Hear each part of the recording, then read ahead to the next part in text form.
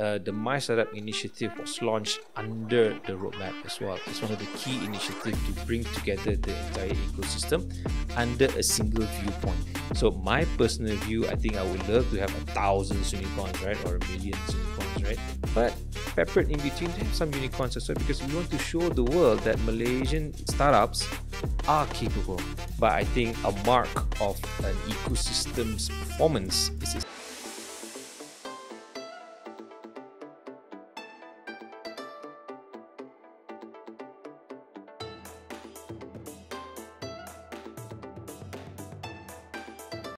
Hello listeners, as you can see, today we are at Cradle Fund. You can see that big word, Cradle at the back. So a bit of background, Cradle is under the Ministry of Science and Technology and is also the focal point agency for the Malaysian startups ecosystem. And we have the Group CEO, Norman, here with us. Norman, welcome to the show. Thank you. Thanks, Bob. Great to be here. Yeah, so it is good to be here as well. It's my first time at Cradle, and I think attended your talk at KL20 earlier this year. So I think my first question would be, it says focal point, right? What does focal point actually mean? Right. Well, if I can clarify a little bit about Cradle. See, Cradle was actually established under the Ministry of Finance back in 2003. So we are a 20-year-old agency. So only up until recently in 2021 that we were given this mandate to be the focal point for the Malaysian startup ecosystem. Why? Because at that point, the government believed that we need to develop and elevate the Malaysian startup ecosystem. So hence why the startup ecosystem roadmap was launched. So it's a 10-year roadmap from 2021 to 2030 with the main objective of placing Malaysia among the top 20 global startup ecosystem. So it's a really tall order, but I think we are, with great effort from everyone, we can hopefully reach it. Definitely, we have strong faith in that actually. So with that mandate, we are actually acting as the lead coordinator for the roadmap itself. So Cradle, along with other agencies, be it public and private companies as well, who are under this roadmap.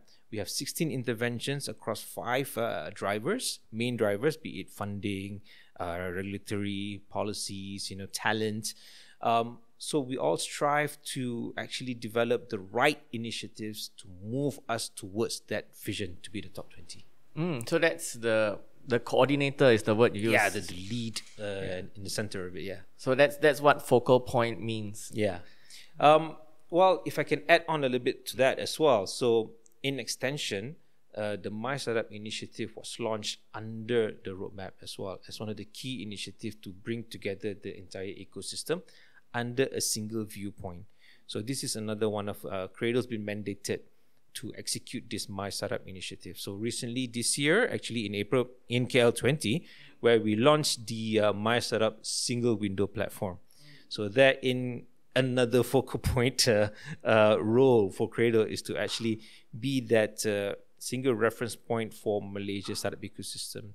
I'm not sure if you've, hopefully everyone has had a chance to actually visit that platform. So it actually encompasses anything and everything about the Malaysian startup ecosystem, be it for startups, investors, and even the talents who want to get into this business.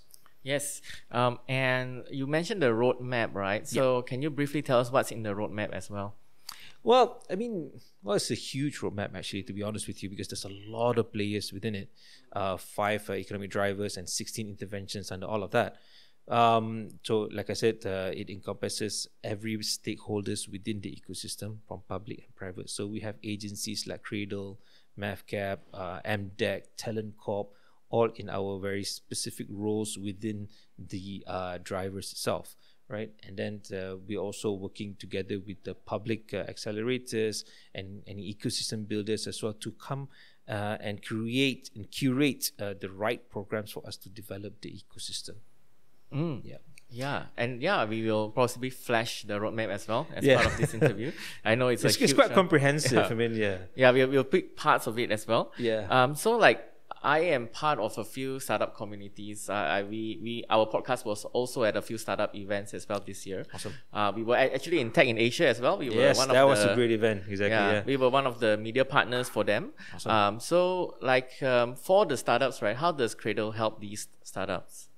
Well, we normally focus on the early stage startups. So beginning from the inception of the startup itself towards its early commercialization. So, but then again, with our role being a focal point, we can actually support startup at every stage of their development actually. But in essence, I mean, in Cradle's core is about the funding, right? The early stage funding, be it from the grant or our previous program, which is actually an equity investment into early stage startups. So, but at its core, Cradle is very much into early stage startup development and support. And hence why our motto is creating leading startups. So, and then from our success story, actually, My Taxi, which we now know as Grab, right? So it kind of like really rings to that. Yeah. So in terms of our funding, currently we have two types of grants. We have one which is a prototyping grant called CIP Spark. It's a grant up to 150,000. It's actually open up to individuals. So you can apply as individuals or as companies. But of course, once you have actually been approved as a recipient, you do have to set up your own company. We'll go through all the due diligence and everything, right? So the next grant is actually an early commercialization grant called a CIP Sprint. So that is actually a convertible grant. So, I mean, Cradle retains the right to convert it into equity. But the main thing here is that it is an early commercialization grant of up to 600,000 ringgit. So for the recipient to actually be able to focus on how to commercialize their product into the larger market out there. Apart from that, there are other capacity building programs as well under My Startup. So there are accelerators, pre-accelerators, hackathons, boot camps, and then there's actually another thing that we are working on actually currently is actually this new feature, which explains why Cradle's been going out a lot, especially overseas, because we want to build that connections with other ecosystems out there. Because one of the areas that we see that we can really improve on is actually exposing our startup to the larger world out there. So how can Cradle best support that actually, to actually be able to maybe de-risk that part of the journey for Malaysian startups. Wow, thanks for sharing about the grants. I believe it's you can find out more, of course, on Cradle's website, and that's very comprehensive as well. So I think the word cradle is really for baby lah, right? The cradle in the baby in the cradle, right? So people sometimes forget about that. So it's like really like the baby, the infancy of the startup itself. So besides you mentioned Grab Taxi, what other examples can you give us? Throughout the 20 years, I mean, we've actually funded more than 1,000 startups already. From the 250 million or so grants that we've disbursed, GDP contribution has been more than 1 billion ringgit, more than 80,000 jobs have been created. We actually hold some of the highest commercialization rate for government grants at about more than 60-70%. That's huge. Yeah. So I think we are very proud of that, and there's a lot of success stories. Yes, Grab being one of them. I mean, we do have other examples like Kaki Tangan, Pandai, Inference Tech, Affiliate. If you've heard, they actually won the Startup World Cup Malaysia round last year. So they've actually gone to compete in Silicon Valley last year. I mean, unfortunately, they didn't win the whole thing. But, I mean, it shows that actually Malaysian startups are capable of, potentially succeeding outside of Malaysia. And I just came back from the this year's 2024 round of a Malaysian edition for Startup World Cup, and a winner was selected, Midwest Composites. I think we're quite happy to see them actually taking the Malaysian flag to the Startup World Cup grand finale in San Francisco in about, I think, October. Okay. Yeah. Competing for $1 million. I hope they win the World Cup. Yeah. We'll be cheering them on. I think that's the World Cup. We stand a chance. Oh yeah, at least we qualified. It's great. Yeah. Yeah. So like I hear that you are investing not only like putting up efforts in Malaysia but also across the region, because then more startups can get access in the region as well. So I think next year we are the hosts of the home of ASEAN, right? So tell us more about the ASEAN Startup Initiative as well. Oh yes, exactly. That is another one of our recent new mandate. We have been appointed to lead the ASEAN Startup Initiative. So we will first start with an ASEAN portal, where we can actually bring together our ASEAN startups under a single, kind of a window in a sense, right, for ASEAN, right? Upon which we will follow on with some other capacity developments, capacity building events, but it's a regional kind of a program. So we'll be inviting startups from all across the region to come and share ideas, share challenges and pitfalls and stuff. The main idea here is to actually find collaborative points, ideas, and synergies between our startups, because I think ASEAN as a region can actually, when we come together, we can actually make a very strong case point when we go outside globally. Yeah. So apart from that, we are planning quite an interesting event. For now we're calling it like an ASEAN Startup Festival. Okay, a working title. So we're targeting between Q3 and Q4 2025. Oh, yeah. Okay. Hope it's going to be an exciting year next year. Hey everyone, producer Elton here. We share stories from business leaders in Asia, and if this video brought you any value, hit the subscribe button down below, like and share with your friends. Thank you. Awesome. Yeah. So like when I was KL20, one of the discussion points was of course funding in Malaysia itself. And one of the comparisons, especially in ASEAN, is you say a lot of people see that there's a lot of funding in Singapore, whether it's Singapore or Indonesia, then we are the middle child per se. So what are your thoughts on that? I always say this phrase, like by being within this ASEAN community, what's stopping us from actually starting out and building ourselves in Malaysia and securing the funds from Singapore to sell it in Indonesia? So it's like that kind of mentality, that kind of concept. If you can really work it out among the member states, find a way how to make it happen, I think it can really be a success. Yeah. We need to find a way, right? So we are in the middle, but you can draw comparison with the EU, right? In the sense of how they bring all the European countries under a single knee. So I'm pretty sure. Of course, ASEAN is not exact same copy as EU, but I think we can probably draw some areas where we can learn from and actually, do something here in this region. I think it just takes the will, and I'm sure we can do it. All right. So look forward to next year as well. So like you recently, you collaborated as well with Invest India, right? With their startup alliance as well. So are there more collaborations like these? Oh yeah. Like I said, we're building these global connections.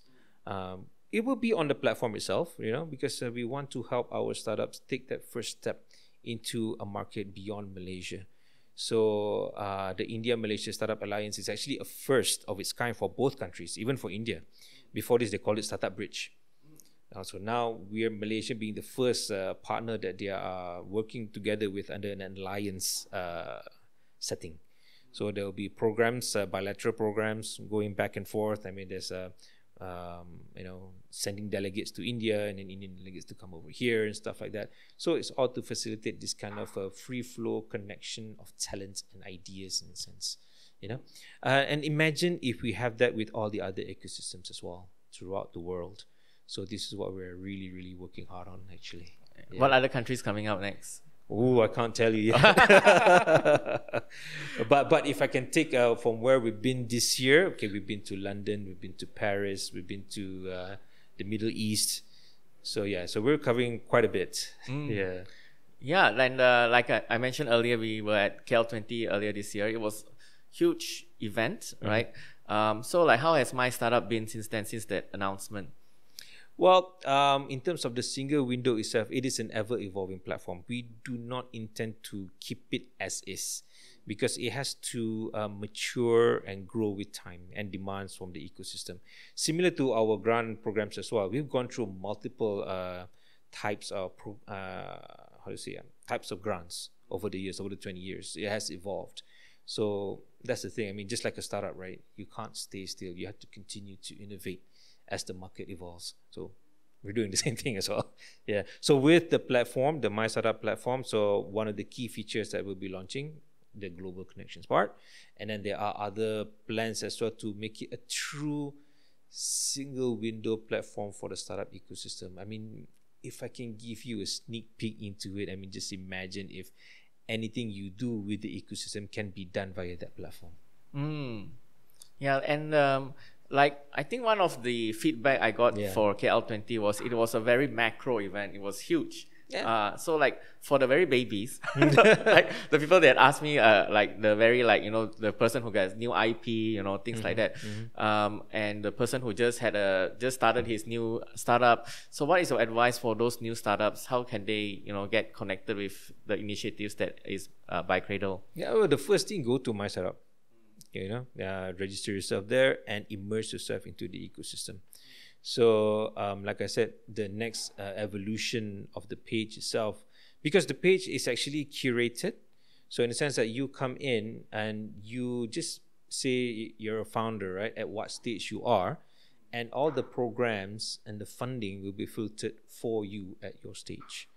So we'll be working more to bring in more features into there as well. But my advice to the startups, I mean, network is key. And don't be intimidated by big events. If it's a macro event or a micro event, doesn't matter. I mean, knowledge is power. So connection is as well. So you come in, you immerse yourself, know what's out there, because having the right exposure can really make or break your startup actually. So know who to connect with, how you want to market your product, who you're going to sell it to, and how you're going to get your funding, how you're going to develop your product, your ideas itself as well. Yeah, because there's a lot of information, there's a lot of resources out there. You have to go out and get it. Yeah. Well, if you're confused, if you're ever having any problems or anything like that, you feel free to come to Cradle. We'll help guide you. Okay, yeah. This Sunway Putra here, right? So, yeah, Sunway Putra Mall. Sunway Putra Mall, right? Yeah. So I think, thanks for sharing that. So besides the startups, you also help investors as well. So how do you help these investors? Well, similarly, I mean, we go via our platform.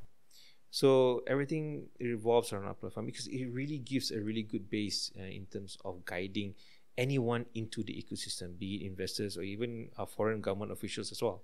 So we are actually, sorry to divert a little bit, but we're getting interest from other countries wanting to learn how we're developing our ecosystem. So that's a really great validation of what we're doing right now. So for investors, again, you can come into a platform and see the kind of startups that we have, the kind of technologies that they're in, even if they have a raise, or even if they are looking to fundraise, and then in terms of regulatory side as well, how do you set up in Malaysia? How do you set up a fund? How do you look for a partner? Yeah, there's a lot of resources there. I mean, imagine we are still building it as well. Yeah. But there are other agencies as well that we can always refer them to, because you can always come over to Cradle, again, as a focal point, right? So, and then we can lead you to the right partners actually for you to gain more knowledge about the ecosystem. Cool. That's what investors can do. Yeah. But contact Cradle first, right? So before we started the interview, I commented on Cradle's jacket, very nice jacket, right? So is it getting cold? Like some people say there's a funding winter. Right?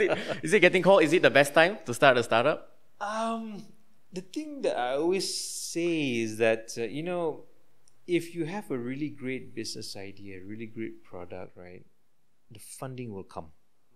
I think that's what I always believe in. And investors are actually hungry for this. They are out there, actually. They're actually waiting for the next best idea. So yeah, the thing that I would say to our startups out there is actually try not to limit yourself in your idea. Know what the investors are looking for and curate that pitch a little bit, in that sense, And also when you're developing your product, make sure that it's something that is marketable, not just in Malaysia. Yeah, something that can actually be scaled up and outside of Malaysia as well. Yeah, then that's where the opportunity is, right? Yeah. Because investors, I mean, ultimately, what do they want, right? They want returns, right? Yeah. So how do we best offer them the best return? Yeah, I think from a person out in the industry, what I see is there's a lot more players now. There's a lot of more funds, a lot more programs like Enter, like these other programs that don't used to exist before COVID. There are more programs. And I think what they mean is there's more stringency, there's more requirement. Well, there's always that learning from the COVID period. You know, but before that, you know, there's a lot of speculative investment where you get sky high valuation. Yes, You get there's no speculation loads anymore. and loads of what do you call it, unicorns, right, being created. Now investors are a lot more cautious, but doesn't mean that their appetite for speculative investments has actually ceased. They're just a little bit more careful. So they're looking for not just the great best idea. They will invest in it, but they really want is they will test you in terms of how you actually, you know, give them their returns in exit, or how do you want to grow actually. So there'll probably be a bit more scrutiny in that. Yeah. And is there a difference between investors in Asia and you know, probably in the West? Oh yeah. Like they say in the West, you need a good story. Here, you need to show a business model, right? I think investors being investors is always about the returns at the end of it. So what would create that value to the investors is what they are looking for. So like I said, understand who you are pitching to, because it's different when you're pitching to a VC versus when you're pitching to a PE investor or a family office type of investor. Yeah, the value or the returns. Yeah, what they're looking for is different. Yeah.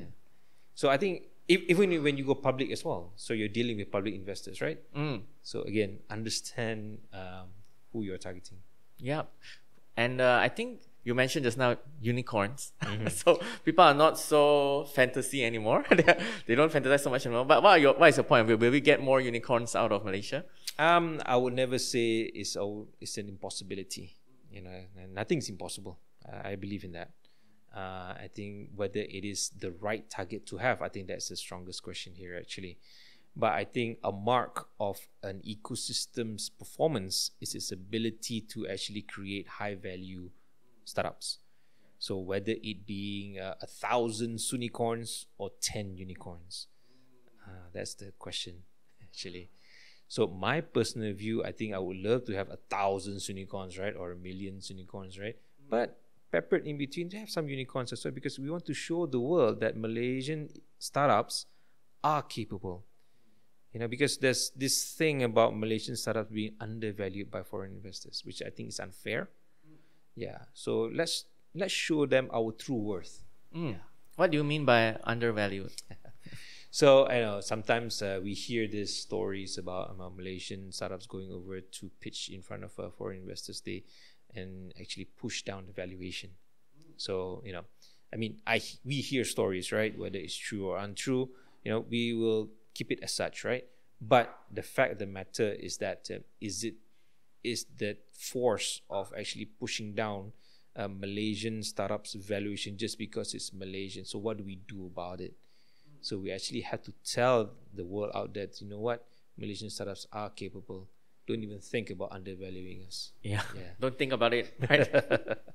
All right. Thank you so much, Norman. I believe we spent a lot of time here. Oh, really? I didn't realize. And I think the takeaway is that what Cradle is doing is building that ecosystem. Yeah. Right.